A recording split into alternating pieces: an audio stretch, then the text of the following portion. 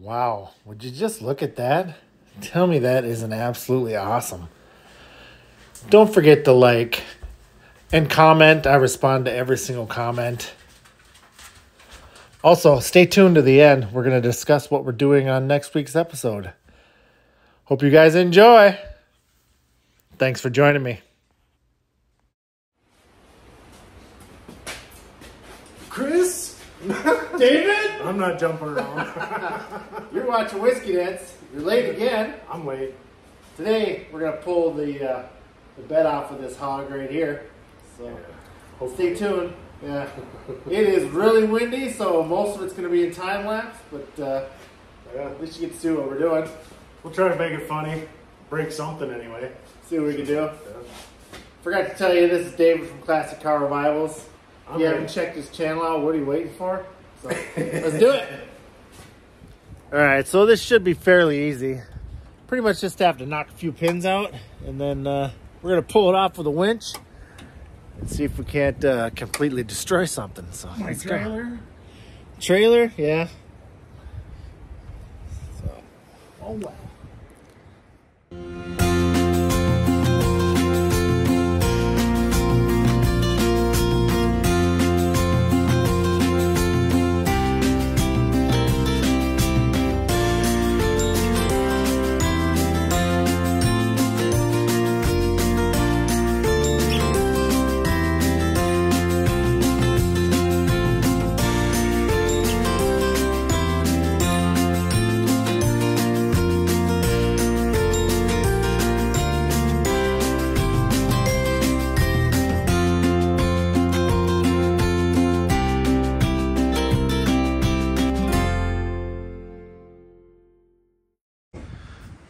just about got it free. We just got to knock that pin out right there. It's a good thing this guy's here. We? What's this we stuff? Yeah, that's what I meant. It's a good thing this guy's here. I think I already threw them out. All you did was hold the camera. Pretty much. Call me Helena. She's better looking than you are. Well, I would hope so. We're brothers. At least it's not windy under here. Yeah. I'm telling you, as soon as we get done, the wind will stop. Yeah, I hope so, because that poor old Ford was working on the way here. Well, this pin's definitely going to come out. It's spinning. Oh, yeah.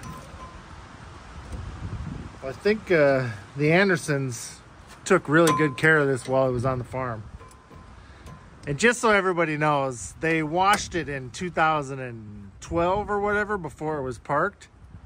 And they said they washed them quite regularly, so it wasn't washed in the 1900s or anything like I had thought. So John let me know that I was wrong. So.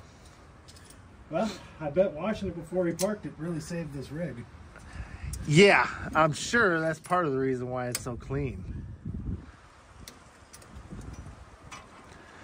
And still no word on random stuff from Jeff, I believe is randomness with Jeff, I believe is what he's calling his channel now. Thought he was going to be here yesterday, then I thought he was going to be here today. Oh, does he have a own channel now? Yeah, he's just going to focus on doing funny shorts.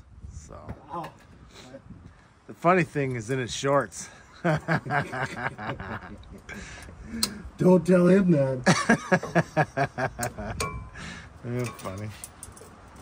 I might switch pins and try to get the inside one out. Do what you gotta do. Well, that cotter key's twisted. Why don't I just grab the cutoff wheel and we'll Well, you do what you want. I'll just cut the end off and then tap it through. Yeah, go ahead. Now, for you guys that didn't know, David is actually doing a 75 C6500 that he turned into a pickup. He's going to put the finishing touches on it this spring when it warms up. No, I actually have to have it done by Friday because I'm putting it in a truck show. Oh, okay. So, Well, what are you doing here? because it's Saturday, I still got a week. Yeah, plenty of time. I got the fenders all welded and box welded up. I just got to do some body work and hit it with the old, turbo can white. We can do the whole thing. So There you go. He's also doing a C50. Yeah, that's a 50. So that one is Big Bad John, and the other one's Big Jim. I'll put some pictures of them. Both songs. Yeah. Jim Croce and Jimmy Dean. Good tunes. So, anyways, we got those pins out, or I should say he did. So now we're gonna see if we can drag this up on the trailer without wrecking too much stuff. I got a super single. We're gonna try to slide it on. So, anyways, let's go. Actually, I got a new hay feeder. There you go.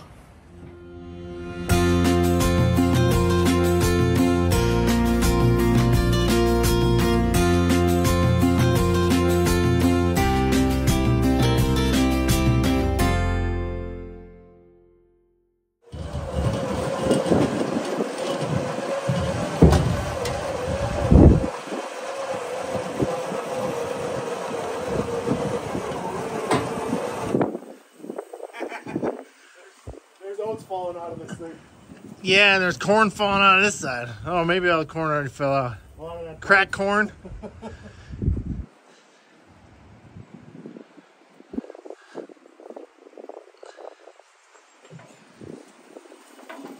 do you think?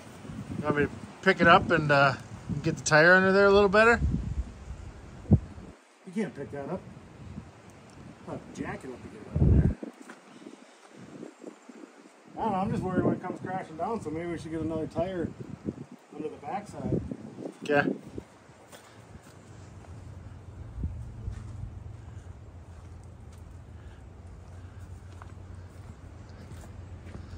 Anybody need a gigantic cylinder? Drop axle? Cylinder. Sure you don't want to take this stuff home with you? Nope. Got no use for it.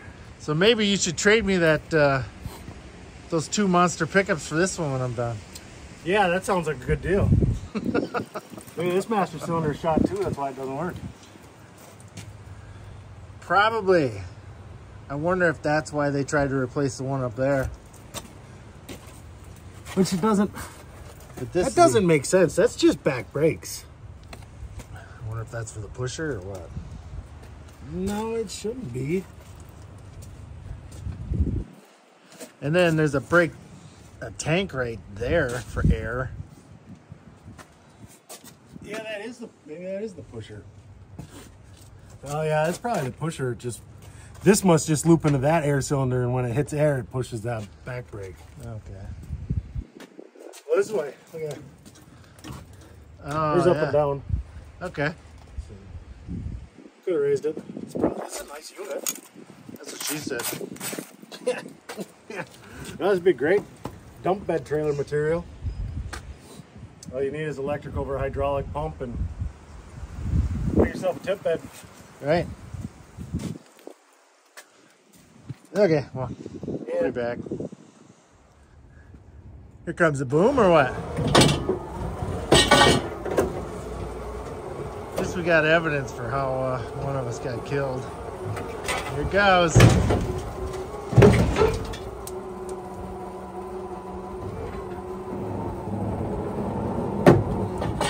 Well, that wasn't bad at all.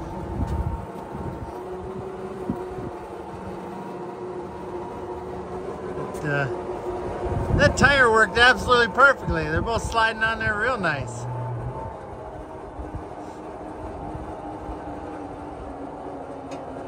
How far do you want to go? Right to there, I guess. Beautiful. Right to where my battery ran out. Perfect. Well, we'll get some straps on it. Boy, does that look different. Yeah. Looks like maybe 10 bolts. For I what? can peel that top off. Oh, well. I should just sell that whole unit. If I were you, I'd cut it right here, the frame. Yeah. Then they got the hinge point.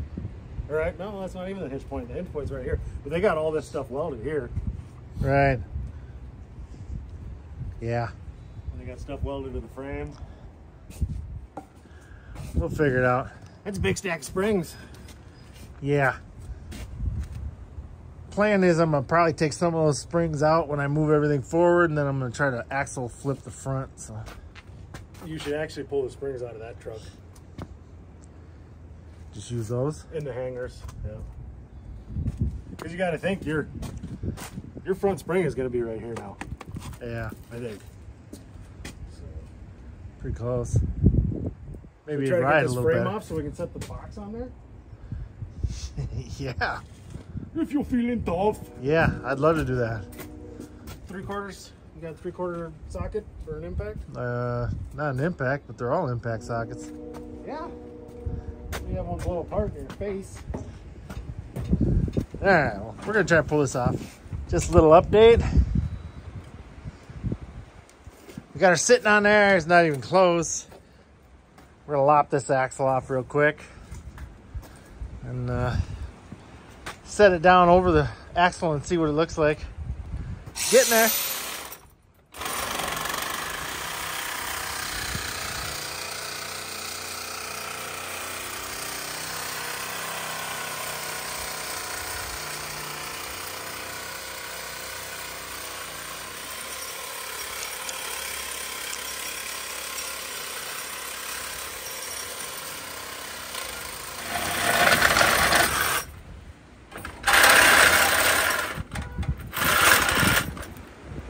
I think she might be ready to roll back. It's got one more little cut. Brake line? No, there's other. Another thing right there. Oh, that's right. You can cut that because this thing's dead. Perfect. Well, we might as well take a little peek at it. Obviously, we still need to move the axle up, but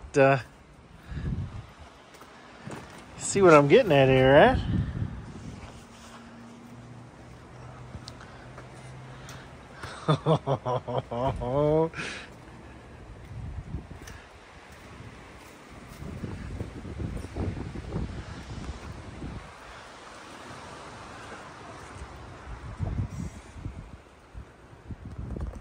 I love it.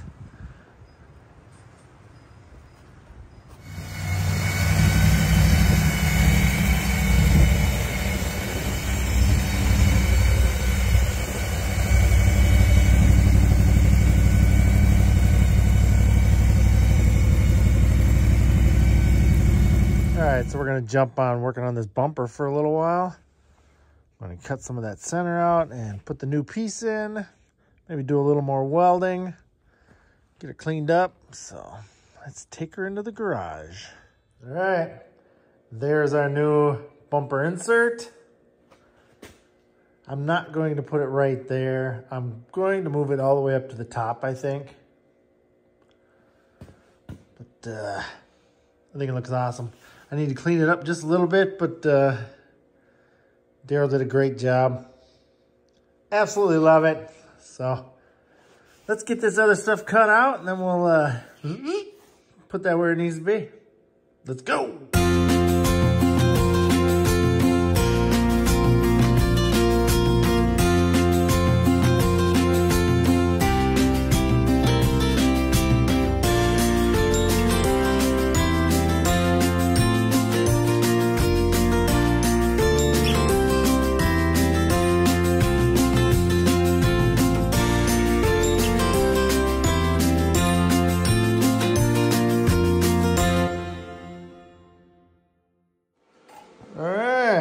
So obviously I got some gaps to fill and whatever else, but there it is.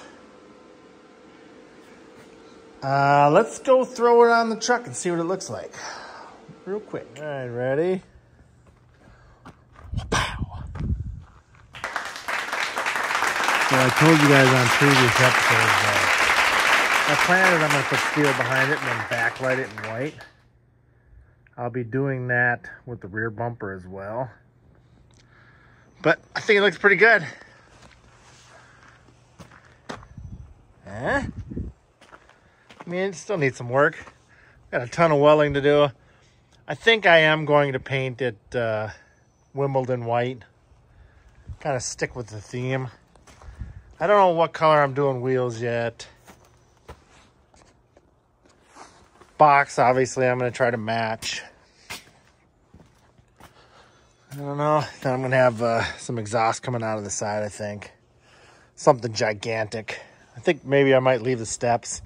I don't know yet. I'm really going to have to see it, you know, frame sucked in or whatever, everything like where it needs to be. And then I'll decide if I'm leaving the steps. I got some more of these, whatever these are. They're basically steel mud flaps, fender extensions. I thought maybe take the step off, but leave that. And then I put one on the rear as well. But then modify it so it came over and covered the rear dual as well. You know, this whole area. I don't know. We'll figure it out. All in all, I'm pretty happy with the progress. All this stuff is coming out this weekend, I hope. I got to drive truck tomorrow night, most of Friday, and then I think Saturday I'm going to go hang out with my son because his 18th birthday is coming up real quick. So what do you guys think?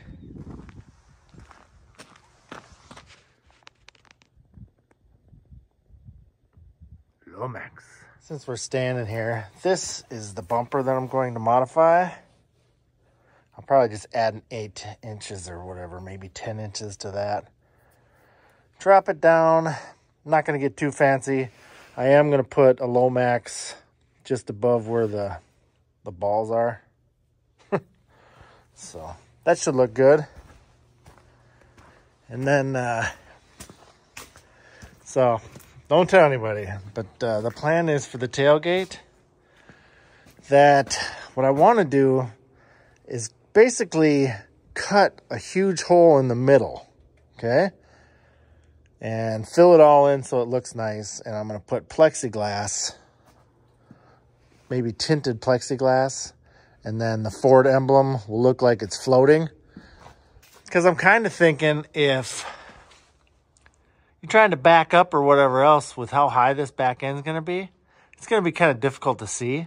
So wouldn't it be nice to have like a little peephole in your tailgate, you know? Why not? See what you hit right before you pull away. A little hit and run. What do you guys think? All right. That's going to do it for this week's episode. Of course, it's getting windy. But, so this is Lomax, if you haven't noticed. She's coming together really fast, and I think it looks great. So, got the bumper mocked up. Obviously, we still need to finish welding. And whatever else. Maybe throw a little mud in there, cut some lights in there. This, that, and the other thing.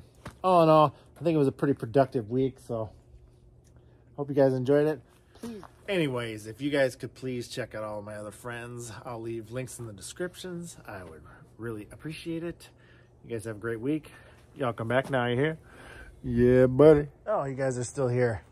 Tell me what you think I should do with this bumper. Do you think I should just add 8 inches, 10 inches to the top and run with it like that?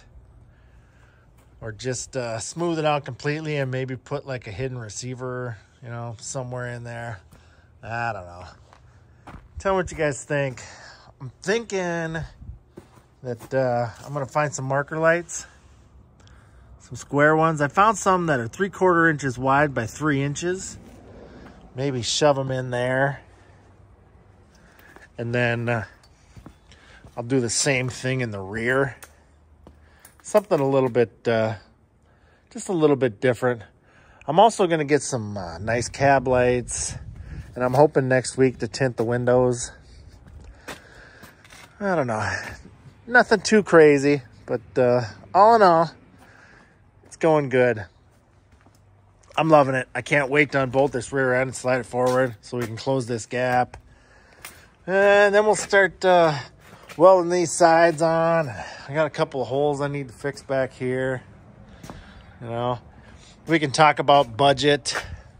Paid $1,000 for the machine, and then $300 for this box. I got like $400 into fenders. You know, that's not counting fuel or anything else. And then I sold the Ram out of the old, well, from the lifter or whatever, from the box. So that was $200. So we're really not in this thing very much. I don't even think it's $2,000 yet. Well, maybe. Maybe. It's close. But anyways, I'm also chomping at the bit to get back after this. I don't want to leave it in here and let it collect dust. So I think real soon here I'm going to have a little catch-up video where I just work on it. I'm not really going to record it, but I'll have the doors hopefully welded together and maybe have, you know, some hinges in it. I'd like to be able to open one. Then I can use that as a reference for the other side, you know, basically like I did the rest of it. So then we can get stuff bolted down and, you know, drive shafts and all kinds of stuff slapped together. So anyways, you guys, I really do appreciate you, and I will see you real soon. Bye. So if you guys didn't know, I bought another 66 dump truck this time. It's an F500 maybe, I think. So seeing Clifford's laid out, you know, stretched diesel, you know, his green machine, I decided that that's what I want to do. So anyways, stay tuned for that. I guess once we finish that old girl, we'll get after that. But this darn wind. You guys aren't going to want to miss next week's episode. I'm going to unbolt this rear end, disconnect the drive shaft. All the PTO stuff will be gone. I'm going to move it all forward. Put the box where it needs to be. I got to get my drive shaft shortened. I think I might move this hanger bearing up and then just shorten the front drive shaft. That makes sense. It seems like it might be a little bit easier. It's also going in the garage because supposedly we're going to get a bunch of snow and whatever else, and well, I don't want to deal with it. So we'll push it in the garage, push the crew cab over, and what else? Oh, I got to swap that transmission. I think it's a T18 or T19. That one's a Clark 5-speed. The one I'm putting on it doesn't have a parking brake like that one does. I need to eliminate that brake assist. And then there's a whole nother master cylinder with a booster here. A bunch of this stuff is all going bye-bye. Make it look like a pickup. Unfortunately, it'll be in the garage, so we won't be able to get a great look at it, but you get the gist of it. I think sometime this week, too, I'm going to fix this window because it keeps coming down.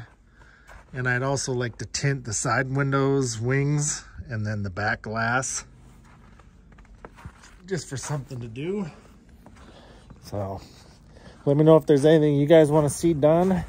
I know soon we're going to jump back on the crew cab because I would really like to get those rear doors done and, you know, just make a little more progress. I just don't want it to be thrown on the back burner. Kind of like this one, you know. It's a 66 on a 98 Mercury Mountaineer. All-wheel drive. The old school 5.0 like the Mustangs had. So, this thing's really going to be fun. I'm going to need another box. I'm going to have to shorten it, but spent a lot of time on this. I smoothed out all, like, drip rails gone. I don't know.